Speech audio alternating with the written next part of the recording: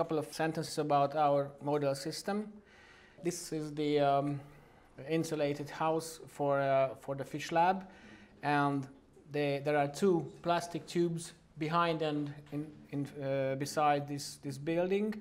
You can see here, this is the building. This is the intensive lab scale fish rearing unit.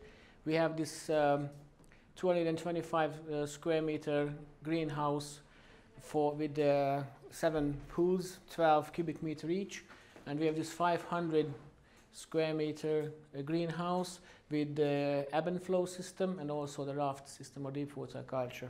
So they are deriving the figures from these two systems. This is an indoor facility. This is the outdoors, how it looks in real life, and this is the greenhouse we are using. And we are running it for 3 years now. In the first 2 years we had several plants. We were trying how it comes with the tomatoes, chili, pepper, cucumber, squash, whatever we found, we stuck in the water. It was interesting that even from the first year we had no problems with the growth. So it seems that the fish water would serve enough nutrients, and these intact clay balls were getting up and fast. So there was no initial problems with the plant growth and the nutrient supply at all. And then can you go a little back to show what kind of filtration you have, and when you say the beds are enough to take off the nutrients, which quantity of food did you give per square meter, some data like this? We used the fish water, the fish tank. I mean, which density of fish did you have? That was the normal, like 50 kilos roughly, but it was varying. It was the first tries in the system, so it was 10, 15, 20, depending on. So it was not even in the first 2 years, even stocking density. Not all the tanks were up. 1 or 2 tanks were running, so it was not real experimental setup. Okay. We just wanted to see how the things are going hydrologically, technically, mechanically. Okay. You cannot give an idea of the quantity of food per square meter? No, not the nutrient load in the system as well. So it was just like a very extensive stocking density, not much water let out. So it was like really just the first try. And it was a surprise that it was enough for the plants. The plants were fine. And then now we're going after the third year. We had good biological things going up in that system. So also herbs, lemon, and then lemon balm, also basil. So it was quite good and was flourishing in that system. So that was the technology. You see, we used clay balls. We put these plastic containers beneath the system and put the clay balls up. So we had a constant flow of water in the bottom of these ebb and flow systems. It was very good because it helped even the aeration, the water circulation, so we don't have any, how do you say, stagnating water in the system. But when the water is down with the siphon, because these containers are covering the bottom of that tank, the water was flowing and flushing off all the nutrients or the residues which is down in the bottom of the tank. So very simple setup. There is only concrete blocks on the foot of the framework, and then this pump is used to fill the air between the 2 layers of greenhouse, and there's a roof. We have this ventilation up in the roof. Automatically we have a thermometer in the house, and it opens up if the temperature reaches a certain level. What is the pump for? Is that to increase the insulation? No, it presses air between the 2 layers of the greenhouse. to cool it down? For insulation, especially for winter time. We have 2 layers of plastic and a thick layer of air in between. So it's practically we have double layer of plastic instead of 1 layer. Yeah, you know, because of microcycle. Increasing the insulation for winter time. For winter time, in summertime it's not. Well, it's like we open it and then we try to. Well, we don't have any real heat problems in the greenhouse for plants, because the evapotranspiration, it was cooling down. It was not very hot. In a fish cube or plastic tunnel, we had sometimes very high air temperatures. So this is the system. We use this kind of wooden planks and the HDP foil or sheet isolation. So it's very simple. We made it ourselves with a technical guy who was welding this together. So very simple and very effective way. So these were the investment costs. We had 480 square meters exactly. We had 18,540 euros as if you extrapolate it into 1,000 square meter. That was the investment costs. Okay, do you need some? With labor or only material? It's in labor. It was made by a subcontractor, so that was the contracted cost. This is actually what you paid to have it built Yes. from scratch, not including the real estate. Yes, the land was university land, but all the things set up was there. You can have this presentation if you want. Well, after that, and so you don't have to write these numbers. These are the numbers. This is just only half of the tunnel, because we used only the ebb and flow system, not the raft system for a herb and for a red pepper production. So all these figures are now down to 240 square meters, half of this greenhouse. You may observe that the depreciation cost is quite high. We pretended that we were a entrepreneur. So of course, university, we are not calculating depreciation. This is high because the investment cost was quite high compared to the running and operation costs. I think it's a phenomenon in horticulture or in aquaculture, that you have an expensive investment and you are running it in a very low, for a fairly low cost, and then it can sometimes cause a problem in your books that you are positive in income, but the income is not as high as the depreciation. We calculate depreciation time 10 years. 10 years for the infrastructure. Still, why is it so high? What is going to get spoiled and need? Sorry? Why is it? I can't understand why it's such a high number. Because the investment was high, but the running and operation income and cost level was low compared to the investment cost. Mondjad, hogy van ez? Well, it's economic. I mean, it's right. Not that easy to explain it in English, but I try to do it. And so, relatively, because maybe it was a small plot and the yields were not that high, it was profitable. The production was profitable, but the running costs were okay. But because of the relatively expensive investment and the 10 years depreciation time, there was still a thick layer of costs to be declared in your books as a depreciation cost remained. Yes, but we have to tell it, we have to say it, the subsidy rate was 100 because Percent. 100%. Yes. So it was subsidized by the government in Hungary. So the investor was the university. Unfortunately, in Hungary, the investment cost is higher than the profits were.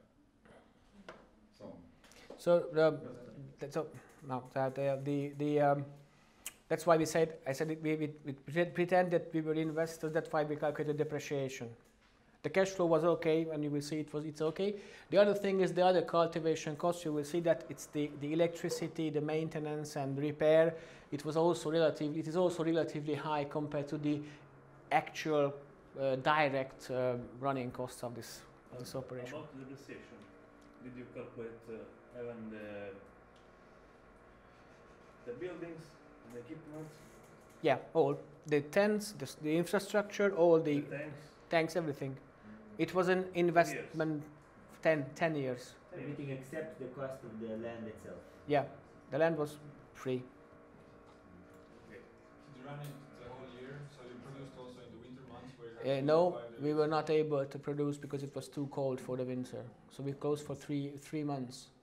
So we had about 9 months operation, and 3 was not okay. So how the cost structure is: ventilation, labor, and seeding, and also the tying things up, and also the spraying, and also these things are put together. These prices. So altogether, we say that the total direct cost was about 1,300 euros for the total production area, which was this kind of 240 square meters. So this is about the pepper total yield and the yield per square meter, and then those figures are there. So all these direct costs and overheads added together. So it is still, we can say it's profitable. If you consider that you take this depreciation out of the calculation, you will have a good profit on that. Is it something you measured, all this, or it's literature values? It's calculated. It's from our results, but of course we didn't sell the product. We just made the price, market price. We added together. So it was a combination of biological figures and growth, square meter yield, and the market price. But we didn't actually sell. The market price that you would get from the distributor? We would get not from distributor, but from direct sale to the market. From direct sale to consumers? To consumers.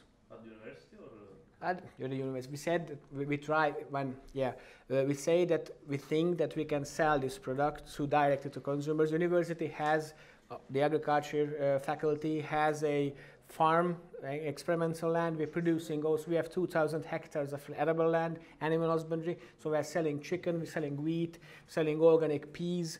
And that's why we think that we would also sell, we would be able to sell that also to our customers, local customers. So it's a real life scenario that yes. You can sell at this price. Compared to this thing that we would do that. We also made this kind of sensitivity test that what about if the yield is decreasing or increasing, and what about the price if increasing or decreasing? And we have this table saying that what would happen if we had less than 9 kilo per square meter per year.